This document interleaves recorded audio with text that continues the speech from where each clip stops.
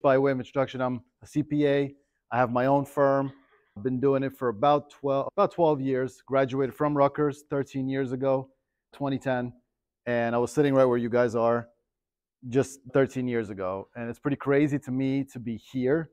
So I'm super excited about that part. And I'm super excited about the fact that I get to be here, during tax season, which is a little bit challenging, but to help you guys, guide you guys in the career and your goals, and kind of help you navigate what I remember feeling like when I was sitting in your position.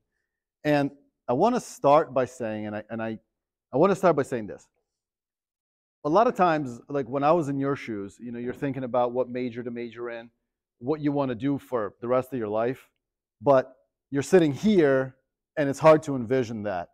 And I can tell you that from my experience, the path is very windy. Whatever major you choose today to do, whatever it is that you end up majoring in or that you think you're going to do, it's going to pivot and it's going to change. And I want to just give you guys an example again, just because I remember sitting there and it was a very similar experience and I wanted to share it with you guys.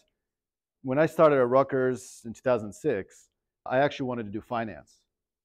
Then I actually got my EMT license and decided that I actually want to do pre-med. So I decided no more business school track. Well, back then, business school was a two-year program. So it was junior and senior year, and freshman and sophomore year was like the general school of sciences, and you just had to get your prerequisites, then you can apply. So I decided I wanted to do pre-med, went into pre-med, I started taking those classes, and quickly realized that I'm awful at science, and that was a horrible idea. So then I had to change course, and I ended up going back to business, but I wanted to do finance. The problem was I went to do the pre-med classes, and I got like C's in them and B's because I was not good at science. Then I had to really quickly catch up. So my grades got my GPA up. Then I went to get, and I minored in psychology. And my one class, abnormal psychology, I was given a C in the class when I really had an A because it was just a mix-up with another student. But the reason I tell you this is that little mix-up with the C and the A dropped my GPA so low that I didn't qualify for the business school at all. So my only option was economics at the time, which was not part of the business school, or switch to either Newark or Camden, Rutgers, to do the major. So I rushed, basically got it all fixed, but updated my grade. But by then, basically, finance was all full, and the only thing left was accounting. So I pursued that route. I went into accounting. I got to enjoy it a little bit over the time. But raise a show of hands, how many of you guys are in accounting? Majors. Okay, cool. Finance? Cool. Supply chain? Marketing? All right, cool, nice. Awesome. So yeah, so the minority I could see here is accounting, similar to me back then. Although it's interesting, back then there was a lot more accountants. And I'm actually very curious to pick your brains a little later about what made you kind of desire to do the finance route, or the other ones. But in short story is after doing that, and I got into accounting and I started enjoying it more so, went through with it, got my first internship that then got canceled on me. Basically within 2 weeks after getting accepted, and of course, which was about a week after all the on-campus interviewing and all that stuff was done. So basically my options were pretty much limited, so I ended up just tutoring that summer. And the whole reason I tell you guys this story is not so you feel bad for me, but it's really because the point was that I wanted to do finance, didn't happen because of like the grade thing in my pre-med sidetrack. I wanted to get into an internship. I didn't get into the internship because it got canceled. I had to do tutoring. At the time, all my colleagues, all the people, all the other classmates were all getting internships, getting real life experience. And I felt like I was behind and I was never going to get a job. Then I graduated 2010. Most of you guys know there was that economic downturn. Not a lot of firms were even hiring. So I finally got that one job with McGladrey. Anybody here at McGladrey? RSM? Maybe? Yeah, in the accounting world. So yeah, I was super excited about it. It was in the city. Super stoked. And then a week before graduation, they pulled the offer and delayed it a year. So then I ended up going into the master's program and got my master's in tax. But the whole point being here is you pivot, right? And the main reason here, this is a career kind of task that you guys have, an assignment, right, to figure out, career-wise and set goals. So set goals for yourselves today with what you can imagine what you think the career would be, and then be ready and always be ready to pivot. And when those things happen, like that cancellation of my internship, or the delay of a year in my finally full-time offer, all those things kind of sucked at the time. But looking back at it now, it just kind of shaped me to just roll with the punches, as they say. So to then fast forward a little bit, I finally, after a year, got my master's. I then actually quit McGladrey. I didn't end up starting with them. I started with CBiz just to get an internship while I was going to my master's program. And then I jumped around about 7 firms in the public accounting world, and until I realized none of it was for me, and I had to open up my own accounting firm. So the Fun CPA is my brand. I am 150% into that brand because, as I could see from the raise of hands of how many people are in accounting, there's a reason there was about like 5. And the reason is because the industry has a pretty crappy reputation. A lot of it stems from, high hours, low pay, and boring. And I'm trying to single-handedly to make it not boring and to make it exciting, to make it fun, to make it about the people that are in it, the stuff that I enjoyed. I do it through my own firm, but I never imagined it would be after like 12 years or after however long it was. I just pictured in my mind, I was like, if I make it partner, which is like that coveted status in the public accounting world, I'll be happy. And, but it was never working out for me. And I jumped around to try to find the perfect firm, but then ended up on my own. So the reason why I say that, now basically once I got out on my own, it changed my perspective as to what I can and can't do, because you're kind of limited sometimes when you're in the job world. Now I have a podcast, I was a YouTube channel, doing a lot of those kinds of things that are in like the 21st century, which many accountants are surprised by. But that's my main kind of thing about career goals, and that's why I kind of wanted to start it, because that is the assignment. So as you kind of consider where you want to be in your life and where you want to end up career-wise, remember that it does change, it does pivot. But I always recommend, and I was just in Rutgers Newark last week doing a very similar presentation, but I just wanted to tell you guys that, how many of you guys like are thinking entrepreneurial, want to have your own company? Okay, good. And what I told last week as well, and I'll say it again now too, is I firmly believe in at least having some experience, having a job, a full-time job for 2-3 years before you fully jump into the entrepreneurship world. And the reason for that, in my experience at least, is that when I had that experience, I mean, for me it was 12 years, but I was able to see what I liked and what I didn't like about the way that those firms or those companies were handling themselves with clients, with staff, and things of that nature. So having that job for the first 2-3 years definitely helped me in many ways, but it helped me specifically see what I didn't want to do in my own firm. So that's kind of the quick gist there. I had a lot of questions in last week when I was at Newark, so I kind of wanted to see if maybe I could, gauge and see if you guys had any questions. And if you do, I can kind of pivot the conversation into wherever you guys would envision.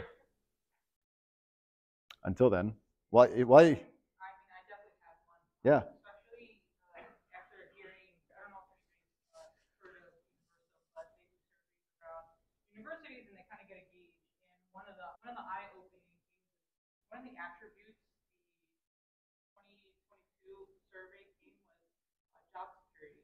So especially when you're pivoting from being in somebody in the government, what resources did you use? How did you make that jump to your job security, having your 9 to 5? Yeah. It's not 9 to 5, but 9 to 5, and then going in and jumping into. Yeah, that's a great question. So from my experience and with me specifically, it worked out well for me for the 12 years that I spent in public accounting because, well, one, I grew my own knowledge, right? So I learned about taxes. My specialty was tax, high net worth people and their businesses that they owned. And, that helped me have that base to feel comfortable with pretty much 95% of the clients that I have now. And I also was very specific in how I choose the clients. now, especially now, I will kind of have the conversation. If it seems like it's too complicated for me, I'll probably end up referring them to one of those firms just because I don't have those resources. But, it's interesting you say about job security because it's what I call the golden handcuffs, when you're working somewhere and you get that paycheck. I was making 150,000 right when I left to go out on my own, which is a decent amount of money, I would say. And I also had my son who was 3 years old at the time. He's now 4. When you have the kids and you have that, the health insurance that you need for them and all those things, everything was in my name.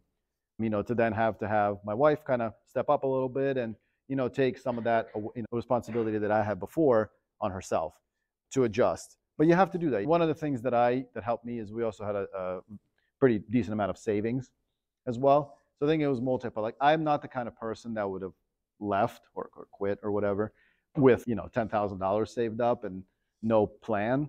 So to me it was, let me save up enough money so I feel comfortable even if I don't make money at all for 6 months, to a year. I was okay with that. But the thing is, for me, what I did was I actually utilized the relationships that I've had in the public accounting space. And what I did was I actually ended up contracting with a large firm in the North Jersey area. I ended up contracting with them. That gave me steady monthly income around 5,000 or so a month, which was like, okay, I can start building my firm the way I want with that security to it. Yeah.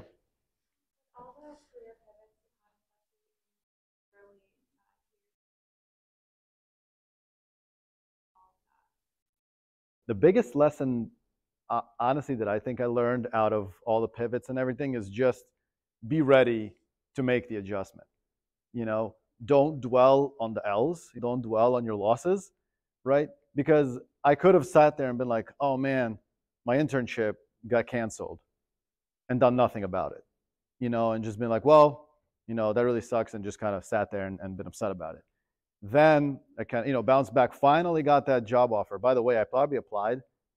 I have emails. It's funny. I have emails in my Gmail to going back at like 2010, 20, whatever it was, 2000, early 2011. I was just emailing like local CPAs at that time, just asking for a job because the market was down. And even the bigger firms, I mean, they pretty much, most of them have had selected some of the people with the higher GPAs or whatever it was. And I finally got that job with McGladrey to only been canceled on me for, delayed for a year.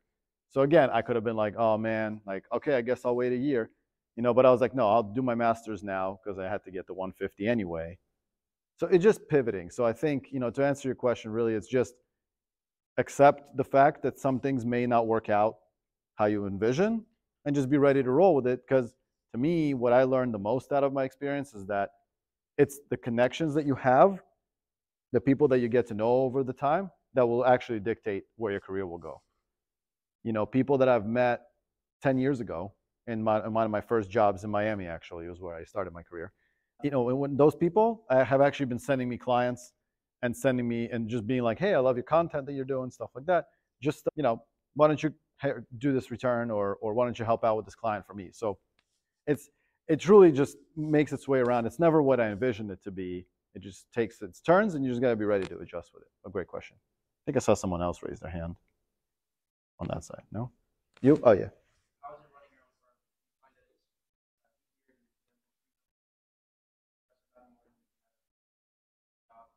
When I was at the big firms, I was a manager. I probably had a team of about 8 people between a few engagements that I managed. So from the perspective of, like managing my time, it was a little bit easier because I had the help. I'll say we got 15, 20 tax returns that I'm assigned to or that they're assigned to. What's the timeline when you guys think you'll get it done? I'll review it and whatever. So I had a little bit more flexibility. Now, and this is as current as today, I'm looking at my list of my own clients. I got 95 clients that I got to do. Now at this point, I'm down to, I think, about 40, 45. But I also got 3 weeks left. And the way it works out, you got these staggered deadlines, March 15th being businesses and April 15th being individuals. And so it's just all on you. After tax season, I have the most flexibility, and I have the ability to do whatever I want. I'm big into boating, so I enjoy doing that in the summertime.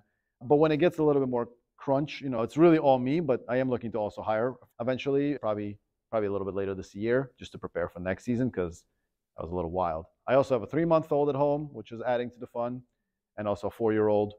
And listen, again, having to come out here, if I was working for someone, I probably would never have the time because, there's just nobody checking in on you, which is good and bad. So you just have to be like super disciplined, I think is really what the underlying message is. A great question. Yeah. So that's really good. And I think to that point, there's a few things that I will tell you. I'm very strong about like word of mouth. So to me, word of mouth, and I know it's a little bit more on like the old school side, like because I do the posting, I do the Instagram stuff, I post a lot on LinkedIn. And side note, how many of you guys are on LinkedIn? Nice. All right, good. LinkedIn, I'll get to that in a second, is a very powerful tool. Just the reach of that is unreal. But so to go back, I post a lot on LinkedIn. I have a decent amount of followers. I'm not, super famous, but I have enough followers from the whole country. But my focus on LinkedIn, for example, as a strategy point, is I do a lot of value posting, post about tax things, post about whatever, lifestyle things and whatever it is. Not in the goal of getting a client from LinkedIn, but in the goal of connecting with like a financial advisor, a mortgage broker, a real estate professional, something along those lines that will then have a conversation with me that otherwise I'd never be able to reach, right, if it wasn't for LinkedIn. And now they know what kind of clients I'm looking for. And that, to answer your question, is where I'd probably say about 35 to 40% of my business comes from that, like kind of LinkedIn, social media, YouTube. Like, one person saw like my YouTube episode about real estate or whatever it was. And they were like, hey, went to my website and reached out to me. That was a $4,000 client. I mean, again, so the power of technology is certainly there, but I'll rely on my current clients and the ones that I've had. I rely on them kind of spreading the message. And the reason for that is because my minimum fee is pretty high because I focus on value instead of a volume practice. So my minimum fee is $1,500, even for like the most basic return. So what that does is it eliminates people that wanted the cheaper returns, and it gives me the higher value, wealthier business owners, things of that nature. And now if somebody refers, somebody that's my client says to their friend, they go, hey, Yuri is awesome. Like you should definitely use them. There is no negotiating on the price at that point, right? Because they're told, hey, this guy's great. This is what I pay. And if that person is like, okay, cool, then I don't have to negotiate about, the fee. So that's in part why word of mouth tends to be a little bit stronger for me.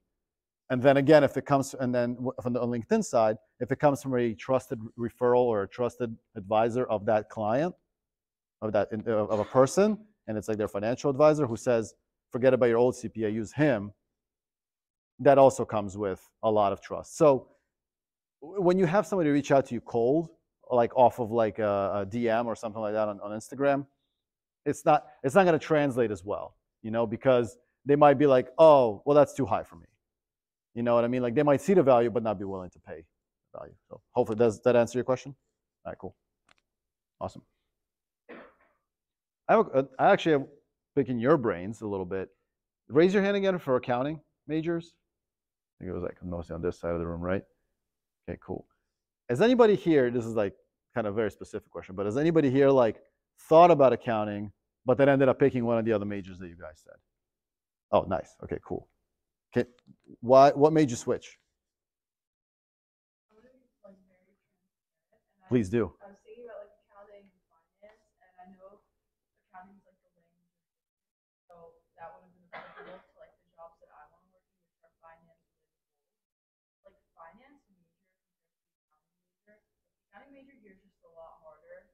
Okay. So I was just awesome. like, I think that looking at my future, like I don't need to do accounting. Like I don't need to get that to get the role that I want. Like I had no interest in really. Awesome. So why I like pivoted.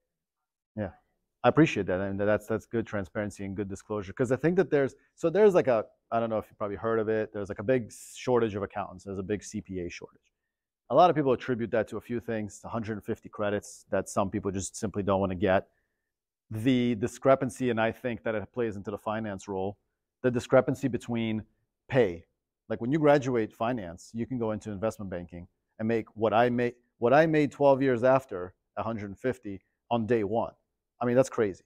I mean, I think salaries now in the accounting world have gone up tremendously from when I started. I started at 51,000. They're probably, I think, 75.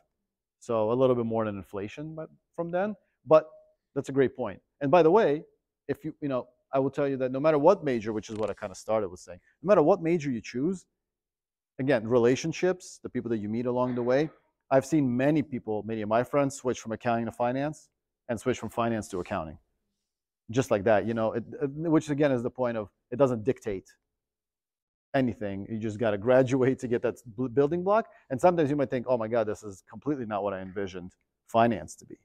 But great answer. Who else was the one that someone else said that they wanted to do accounting, but then changed their mind? Now everybody got shy, I see. All right. Oh, yeah? Oh. I did, and the thing that changed my mind is a couple, but the reason why I just wanted to mention in the beginning is we had student presentations, so they're doing with the student RBS. Yeah. I saw the accountants come in. I was like, not for me. Yeah. I was like, I don't think I'd be accepted in the accounting world, let alone vice versa. And then I went to my academic advisor. She was like, well, you have all your prerequisites for marketing. I'm like, oh, well, then that's it. Yeah, that's awesome. Interesting. Yeah, it's funny you say that because, well, you said you graduated 06. So yeah, and I think even then, like people, like the old school was still heavy in the accounting world too. They probably came like suits and ties and like super pocket protector. Yeah. That's what I'm trying to change. This is what I'm out here doing, but myself in my own world of of wildness. But yeah, that's what to pursue that and to push the industry the way I am on LinkedIn. My posts are pretty controversial for purposes of accountants, and pushing the boundaries to have them change their mind, involved with the CPA, AICPA, NJCPA, and just trying to shift that needle into making the industry more exciting, more fun. I think eventually you have to choose something. And again, my whole point in saying it's tough to choose in your role. Like you're 18, 19, 20, 21, 22 years old. Like you don't know what you want to do in life yet. Like you have an idea and a concept, but a lot of interest, like you said. Like, if everything didn't happen with the grades and all that, I would have been in finance. I probably would have been all right. I don't know if I would have had obviously not my own firm in accounting, but I would have done something different in finance. My brother is in finance. He also graduated from Rutgers, and he is working for HelloFresh now to figure out what interests are. And especially, and remember, in accounting, I didn't get into accounting because I had this amazing interest in it. I got into it because that was literally the only thing that was open after my whole grade mishap of, my my A turned to a C and then back to an A. Finance was full, accounting was open.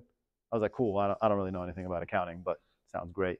Then once I got into it, I did like a couple internships and then like those volunteer income tax preparation stuff that they do. And I had Professor Leonard Goodman, who I heard recently he actually passed away, unfortunately. It was very sad, but he was like my main reason for being super excited about individual tax. That was what he taught here. So yeah, so that was kind of what got me. Once I picked it, I was like, okay, this is cool. Let me just go with that. So yeah. So the short answer is, I think, what's your major now?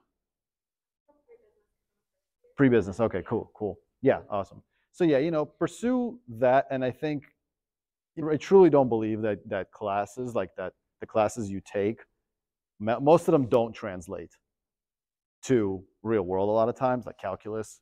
I have not done calculus. I don't even really know how to do calculus anymore. I don't, statistics. I've taken it with Zatrowski. I don't know if he's still teaching here.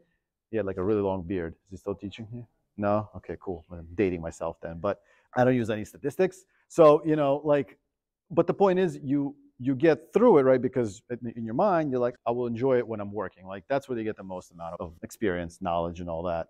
And if when you graduate with whatever you end up choosing, you don't like the work side of it, first of all, being 22, 23, 24, you can always switch, go back to school, learn something else. Or you'll learn or you meet someone, in the field or whatever it is, that's going to be like, oh, hey, I know this person in finance and they're looking for someone with an accounting degree. And then all of a sudden you're doing finance things. It's really, that's how it has worked for many people that I've known in my career who didn't want to do accounting anymore, or vice versa, that wanted to come into accounting. I think I want to just touch a little bit on something that you said, because it is true. So we're thinking about a goal, right? And there's a lot of things thrown at you. It's like, oh, find your passion, what you're passionate about. But then we all realize sometimes passion will pay the bills. We got that. Yep. And or sometimes we do know our long-term goal, and it's like, play on accounting. I want to be a partner at whatever firm. Yeah. Think of your goal too as a GPS. So maybe you came up with this perfect plan, and it's point A to point B, and then wherever on. I don't know my alphabet today, but hopefully you're sticking with me. Let's say point A takes you to point B, and then G, and then F, but then you can still end up at Z. So it might not always work and pan out. Don't beat yourself up about that too much, because it happens. I would have never told you that a girl from Brooklyn who's Albanian, who's supposed to have an arranged marriage, would be sitting here in front of you, teaching a business form class. I would have told you you're absolutely nuts. I figured I'd be at home right now with my hair in a mom bun, making porridge for the 10 kids that I got. That was my goal, right? That was our goal. So don't beat yourself up. Things do change.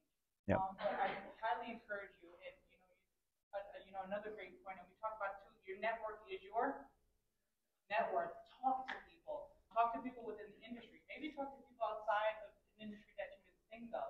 But really put yourself out there. It's super uncomfortable, but start getting comfortable with being uncomfortable. Yeah. And to that point, which is, I was going to touch on that, LinkedIn. So let me just go back to LinkedIn. As a student, LinkedIn is honestly one of the most powerful things, one of the most powerful platforms out there. And you can look, first of all, you can look around and you can just learn about an industry, right? You can just learn about accounting from people who post about accounting things, right? Because the problem nowadays, which you also mentioned with passion and being like kind of blinded by it, you go to like TikTok and Instagram and all these social media things that show you a friggin' 30-second clip of what a day in the life of a multi-billion-dollar real estate investor is, Grant Cardone, or Gary Vaynerchuk, or whatever it is, and you are like, that's what I want to do. That's my passion. But it's like a 30-second clip, and that's it, right? You don't really know what it's like, and that's why it's important to go through those ranks a little bit and to have those pivots and things like that in life to get there. And it blinds you sometimes for that role. But LinkedIn. So how many of you guys are seniors? Or seniors? Okay, cool. Juniors? All right. So juniors, seniors, and even sophomores. I'll give you a great example as to how you can utilize LinkedIn in a really awesome way. Let's just say you got an opportunity to interview for whatever internship, whether it's in finance, marketing, supply chain, whatever it is, with some company out there. You hop on LinkedIn and you can start, just seeing who works there, maybe locally, maybe even, in New Brunswick area, New Jersey, somewhere, Clifton, whatever it is. You can message them. Worst case scenario, they say no. A best case scenario, maybe you get a lunch with them before your interview, or you just have a quick phone call with them before your interview. Now you get a little bit of insight into the company itself that you're going to interview at. And one of the things when I was interviewing students or other professionals switching, whatever it was, one of the main things, obviously, at the end of the interview, that they're going to say to you, do you have any questions? And the worst thing you could do is have no questions, right? Because that says that you didn't look into the company, you didn't, do your homework, right? So as far as questions now, if you have had a little bit of that insight with somebody, you might look like you're so proactive that you've gone beyond just the regular website of that company. Now oh, hey, I heard you guys are doing this initiative internally for blah, blah, blah. And, can you speak more about that? And all you got to do is just get the interviewer to talk more about themselves or about the firm, and you're good. And one of the other things I'm going to leave you with, if you want to jot this down, just because it has worked for me for the 7 firms I've jumped, as a good question, if you have nothing else to ask, at the end of the interview when they say, do you have any questions? What I usually say is, I'm looking at whatever partner it is or whoever I'm speaking to and say, hey, I can see that you're really successful and you've made a really nice career at this firm. And as somebody who's new, who's coming into this company, what qualities are you looking for somebody who to be as successful as you are? And now you've opened it up for them to talk about themselves And when people talk about themselves, they tend to associate you with good things. Like, because you've allowed them to talk about themselves, they feel good about themselves, but you were there asking that question.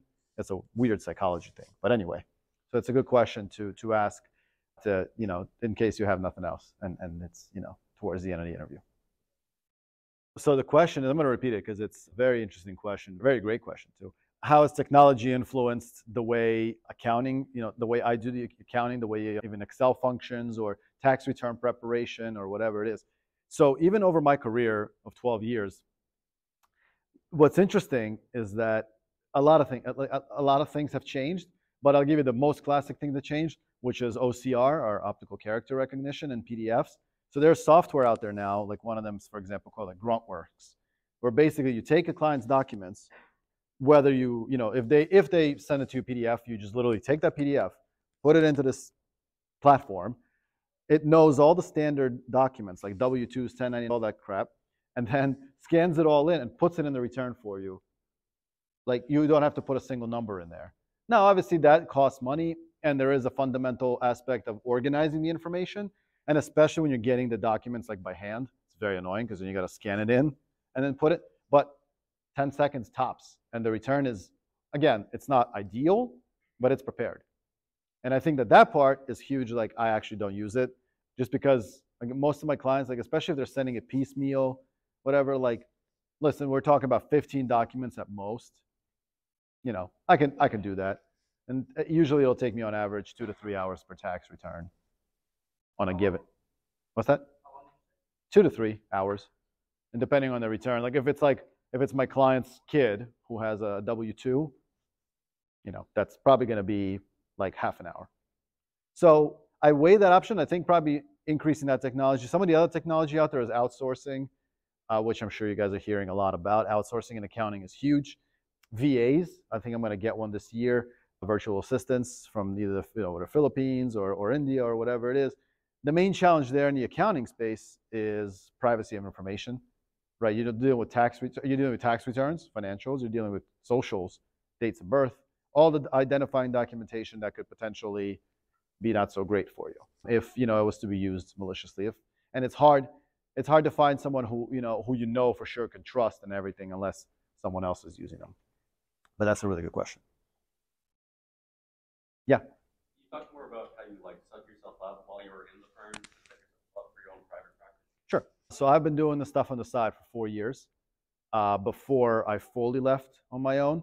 So, but I think I had about probably $10,000 to $15,000 of like income on the side, because it's really hard when you're working 70 hours, 60, 70 hours a week for the firm.